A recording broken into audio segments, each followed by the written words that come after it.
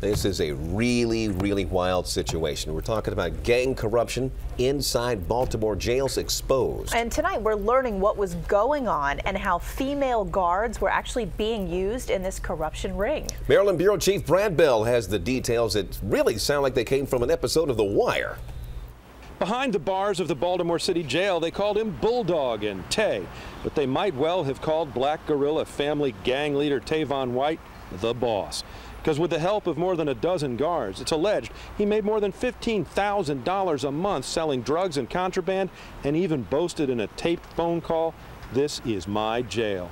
There were at least 13 correctional officers who were actively participating in furthering the activities of the BGF gang. U.S. Attorney Rod Rosenstein says among several female correctional officers, White has an additional name, Daddy. 4 of these correctional officers were pregnant with Tavon White's children.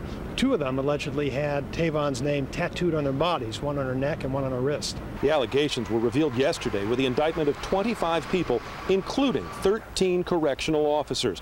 The guards allegedly helped the leaders of the Black Guerrilla family run a broad-ranging criminal enterprise both in the big house and on the streets of Baltimore. In return, the guards got affection and even luxury cars from Tavon White, among others. For people like Nicole Reagan, who was bailing out a friend today, it's no surprise. It actually is not a surprise to me. That is something that I've heard about pretty frequently. She does admit the alleged love connections are a bit much.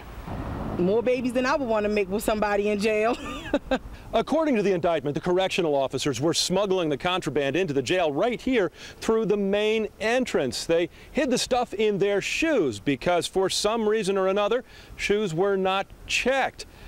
We're told that procedures are changing.